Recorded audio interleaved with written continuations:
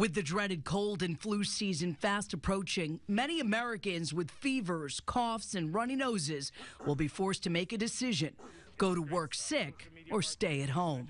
I've gone to work in all kinds of conditions, almost with maybe something broken. New research from the staffing firm Account Temps finds 90% of employees admit they've come to the office with cold or flu symptoms. Most of those who went into work say they did so because they had too much work on their plate, didn't want to use their sick time, or felt pressure from their employer to come in. When you think about, there are more jobs than skilled talent, it is conceivable that individuals do go to work because of limited resources within that company, as well as tight deadlines for the job that they have. Among the 28 U.S. cities in the study, Charlotte, Miami, Austin, Chicago, and Cincinnati are the top 5 where employees show up sick. If you're not feeling well and you're coughing and sneezing, it's not a good way to take care of other people. According to the study, bosses should also set the example when sick by taking time off and encouraging employees to work from home. The last thing you want is to prolong your recovery,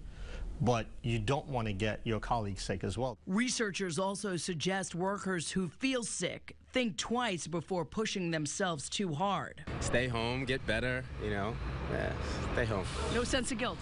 Nah. They say the key is to relax, rest, and recharge.